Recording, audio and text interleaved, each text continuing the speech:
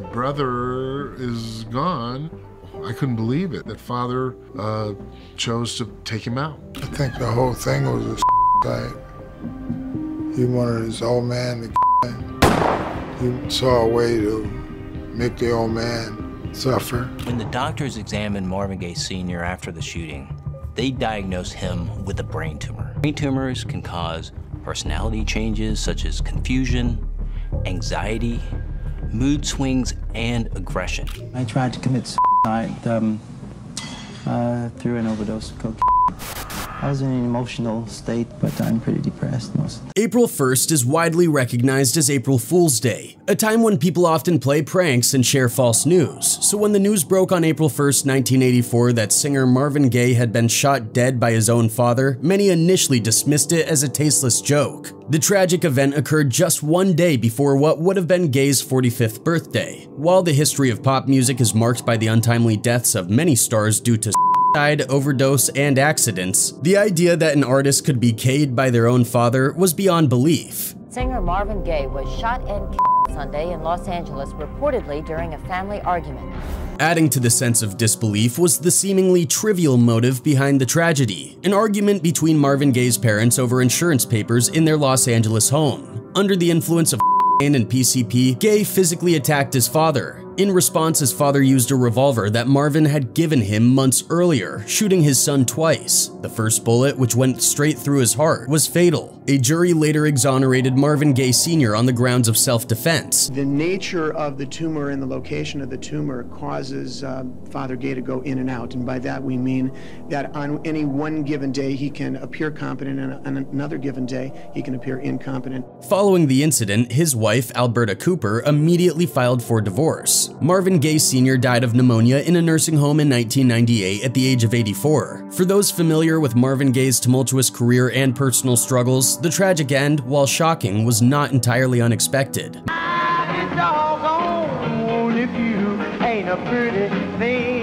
Marvin Gaye's charisma and his body of work, characterized by humanism and a range of love songs from the deeply spiritual to the sensuously explicit,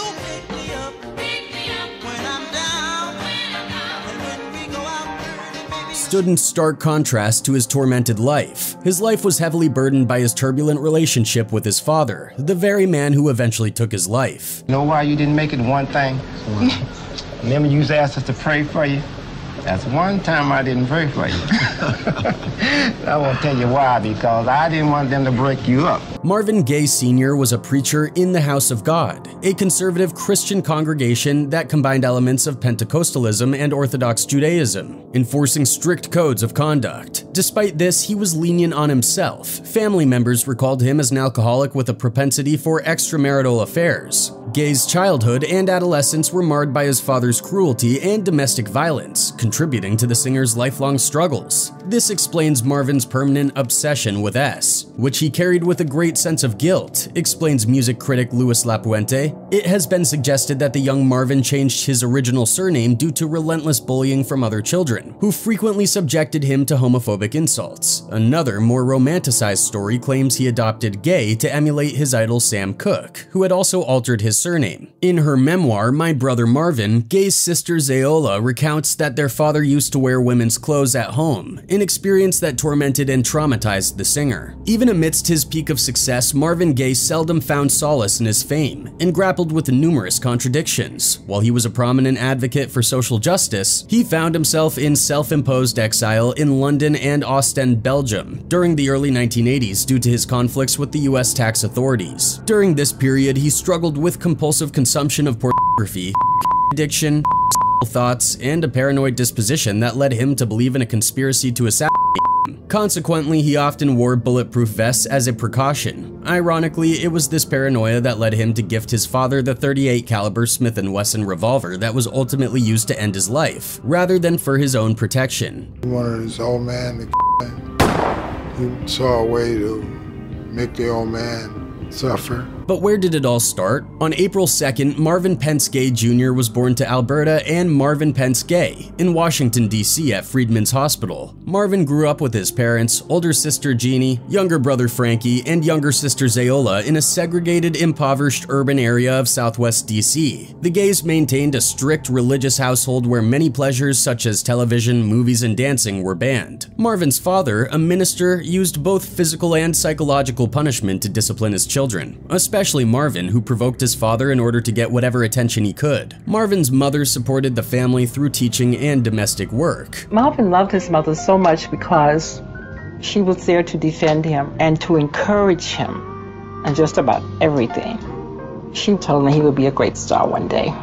Marvin accompanied his father to church services and began singing, performing, and playing instruments as early as 3 years old. Marvin became a member of the DC Tones doo-wop group. In October, he dropped out of high school and enlisted in the Air Force. The following June, Marvin was discharged from the Air Force and returned to DC, where he joined another doo-wop group, the Marquis. It was during this time that Marvin crossed paths with Harvey Fuqua. The Marquis eventually merged with Fuqua's group, the Moonglows. Seeking to refine his skills, Marvin relocated to Chicago, immersing himself in the professional and technical aspects of music. However, his time on the road with fellow musicians also introduced him to experimentation with drugs. In the same year, Marvin showcased his vocal talent by singing lead on Mama Lucy, his first recording as a lead vocalist. Fuqua, recognizing Marvin's talent, relocates with him to Detroit and secures a deal for him with Gwen Gordy's label, Anna Label, a subsidiary of Motown. Despite his signing, Marvin's role initially revolves around drumming and piano sessions for Anna Label's other artists, notably contributing to the Marvelettes' hit record, Please Mr. Postman. Concurrently, Marvin begins to court Anna Gordy. In December, he encounters Berry Gordy at a Christmas party and inks a deal with Tamla. He came over and he said, I think if I can recall, he said something to the effect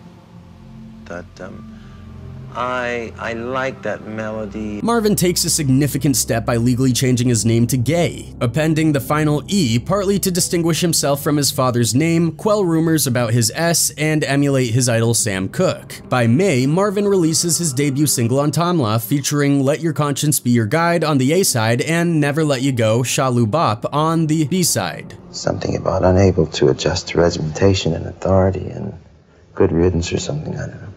The following month marks the release of his inaugural album, The Soulful Moods of Marvin Gaye on Tamla. In October, Marvin joins the First Motown Revue for a 2-month US tour, where he shares the stage with his peers. Despite receiving minimal guidance from Motown's artistic director, Marvin notably heeds advice against performing with closed eyes. By December, Stubborn Kinda Fellow, a track reflecting Marvin's personality, hits the airwaves, climbing to number 8 on the R&B charts and number 46 on the pop charts.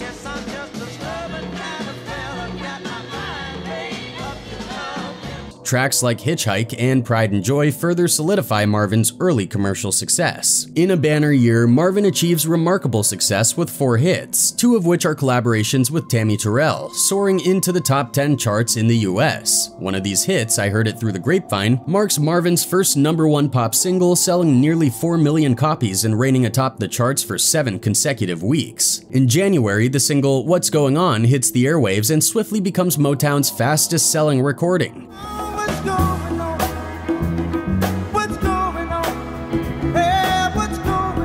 By March, Marvin embarks on recording the seminal album, What's Going On. Upon its release in May, the album enjoys immediate success, selling 500,000 copies on its first day and claiming the number 6 spot on the US charts. What's going on?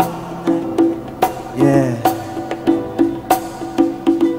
Time magazine later hails it as one of the top 10 albums of the year. Marvin's artistic prowess earns him accolades from the NAACP and record world, solidifying his reputation as a serious musician. He leverages his newfound influence to advocate for artistic freedoms for recording artists. However, Marvin's success is tempered by personal struggles. His tour is marred by physical exhaustion and Gaye. Paranoia strains his relationship with Janice, prompting her to relocate their children to her mother's home while Marvin seeks refuge with his mother. Despite his efforts to escape his troubles, Motown rejects his new album, Love Man, prompting Marvin to retreat to Hawaii in a bid to distance himself from his problems. He wanted to do the impossible, and that was part of the reason for his whole feeling of being divided amongst himself. But in all these successful years, Gaye's relationship with his father remained strained to the extent that his father became responsible for his son's death. The tumultuous bond between the singer and his cross-dressing minister father Marvin Sr. ended tragically. Marvin Sr., known for his frequent beatings, starvation of his children, and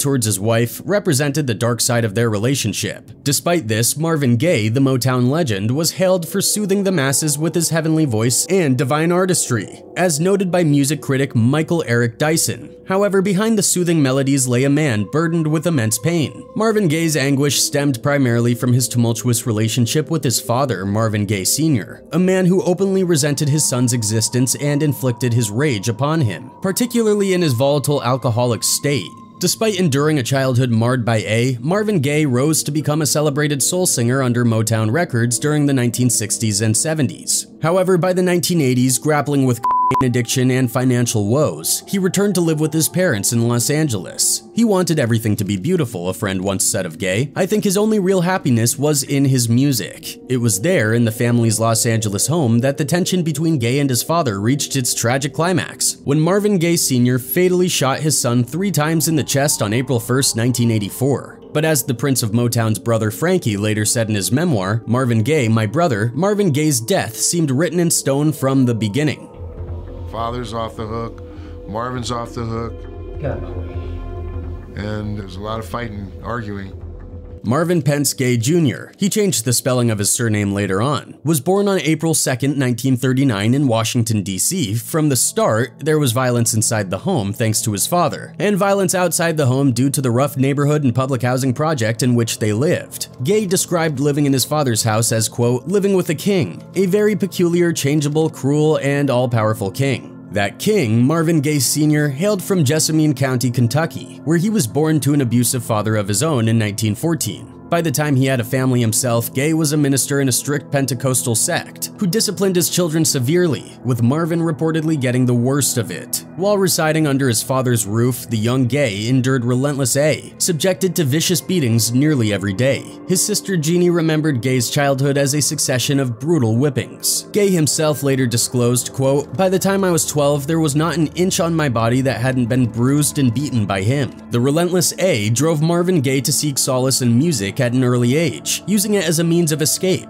And when you see him, you see his little head up there between the piano and some of the bishop just sit there, and he would sit there during the whole service. That's what he liked to sit. He later acknowledged that without his mother's nurturing and support, he might have succumbed to suicide. The which triggered these dark contemplations, may have been influenced by Marvin Gaye Sr.'s complex feelings about his rumored HS. While the veracity of these rumors remain uncertain, they were fueled in part by his cross-dressing, a behavior often inaccurately associated with HS, particularly in earlier decades. He was a cross-dresser, and he had pedal pushers on and nylons and a woman's blouse with a fedora hat.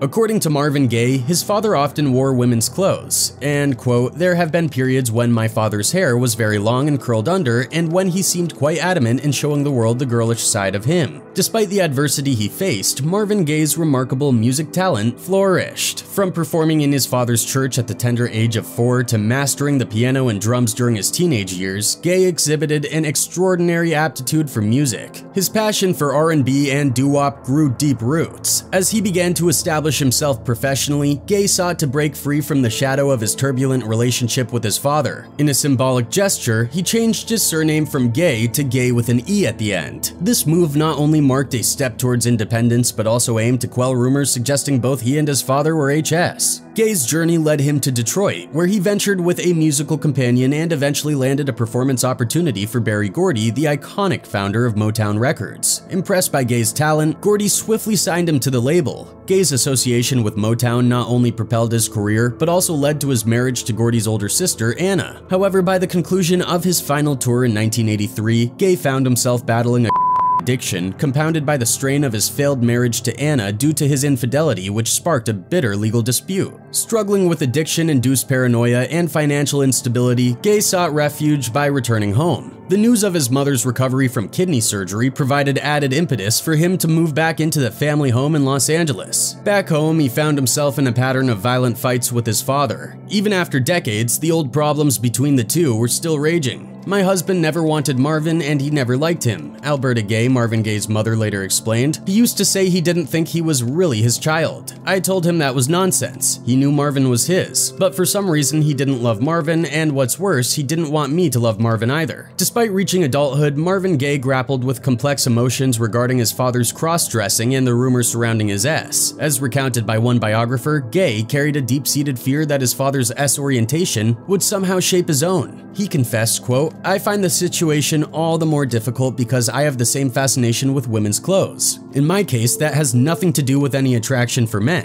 Men don't interest me. It's also something I fear." Amidst these fears, Marvin Gaye's struggle with addiction and his father's battle with alcoholism, his return home spiraled into violence. Despite being kicked out by his father, Gaye persisted, yearning for reconciliation, declaring, quote, "I have just one father, I want to make peace with him." Yet fate intervened, denying him that opportunity. The tragic demise of Marvin Gaye unfolded like countless other family conflicts. On April 1st, 1984, tensions erupted into a physical altercation between Marvin Gaye and his father, Marvin Gaye Sr., following yet another heated argument in their Los Angeles residence. Allegedly, Gaye began his father until his mother Alberta intervened to separate them. As Gaye sought solace in conversation with his mother in his bedroom, attempting to diffuse the tension, his father retrieved a gift his son had once given him, a .38 Special. In a fateful moment, Marvin Gaye Sr. entered the bedroom, wordlessly raising the weapon and firing once into his son's chest. That single shot proved fatal, but as Gaye collapsed, his father mercilessly fired 2 more shots at point-blank range, extinguishing the life of his own flesh and blood.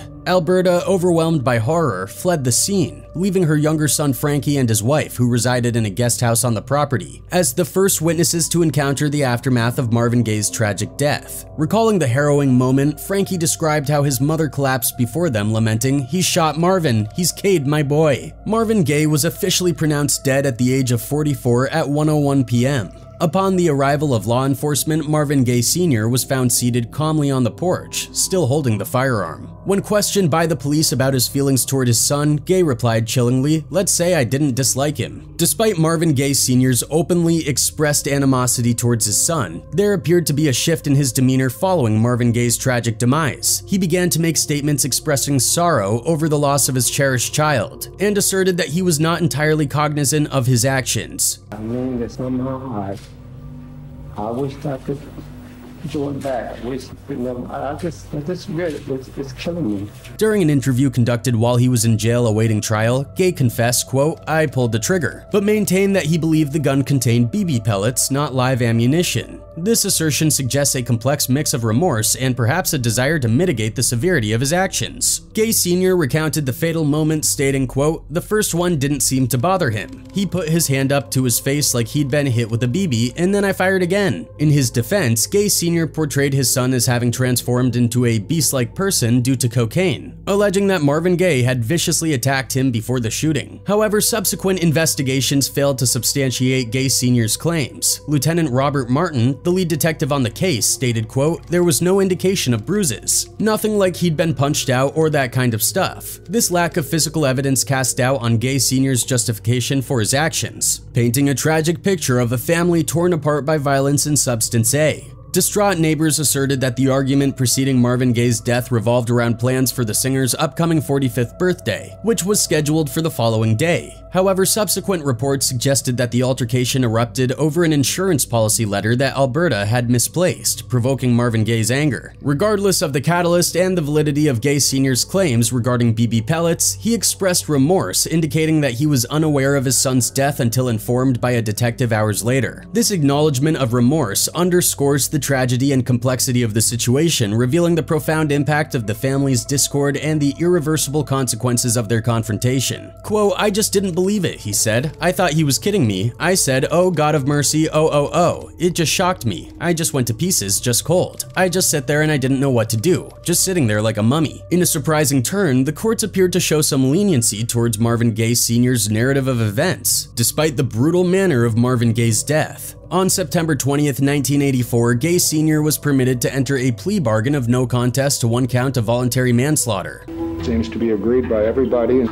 that the young man who died tragically, provoked this incident, and it was all his fault. He received a suspended 6-year sentence along with 5 years of probation. Gaye Sr. lived out the remainder of his life in a California nursing home, passing away in '98 at the age of 84. One of Marvin's fans wrote, "So sad. Marvin Gaye was by far one of the best soul artists out there. It's always your own people sometimes." Another one added, "His father going to be suffering in hell. K your own son, unforgivable." He gave his last words on the death of Marvin Gaye at his sentencing on November 20th, 1984. Quote, "If I could bring him back, I would. I was afraid of him. I thought I was going to get hurt. I didn't know what was going to happen. I'm really sorry for everything that happened. I loved him. I wish he could step through this door right now. I'm paying the price now." Marvin Gaye's relationship with the legendary Detroit label Motown experienced both highs and lows. Initially, he began his journey with Motown by combining his work as a session drummer with occasional singles as a vocalist, under the guidance of the assertive Berry Gordy. In 1962, he achieved his first major hit, That Stubborn Kinda Fellow. A significant turning point came when Gaye married Anna Gordy, Berry Gordy's sister, in 1963. However, this marriage did not necessarily ease his path within the company. One of the most poignant moments in Gaye's life occurred during a performance when his frequent collaborator, singer Tammy Terrell, with whom he recorded several hit duets including Ain't No Mountain High Enough, collapsed in his arms. Terrell was diagnosed with a brain tumor and tragically passed away in 1970, sending Gaye into a profound depression. He even contemplated leaving the music industry to pursue a career in the NFL. Moreover, Gaye's artistic evolution with albums like What's Going On caused friction with Berry Gordy. The politically charged nature of the album was seen as risky by Gordy, who feared it could tarnish Gaye's image as a soul heartthrob and Motown's reputation as a politically neutral music powerhouse. Despite this, Gaye pressed forward with his vision, ultimately creating a masterpiece that challenged societal norms and left an indelible mark on the music industry. Marvin Gaye's marital troubles with Anna Gordy added another layer of complexity to his life. Their separation in 1973 marked the beginning of a tumultuous divorce process that concluded 4 years later. Quote, "When the marriage fell apart," notes La Puente, "Marvin recorded yet another of his remarkable LPs, Here My Dear, featuring turbulent songs with autobiographical undertones. As part of the divorce settlement, all profits from the album were to be entirely allocated to Anna." During this period, Gaye also released another iconic album in 1973, Let's Get It On, a landmark work centered around themes of S. This album is credited with inaugurating a subgenre within soul music focused on sensuality, influencing artists like Teddy Pendergrass, Luther Vandross, R. Kelly, and many others. Indeed, these two pivotal albums, What's Going On and Let's Get It On, have had a profound and enduring impact. What's Going On is hailed as one of the first attempts to create a definitive African-American album, setting a precedent for future groundbreaking works by artists like Prince, Sign of the Times, Public Enemy, It Takes a Nation of Millions to Hold Us Back, Kanye West, My Beautiful Dark Twisted Fantasy, Beyoncé, Lemonade, Kendrick Lamar, To Pimp a Butterfly, D'Angelo, Black Messiah, and Kamasi Washington,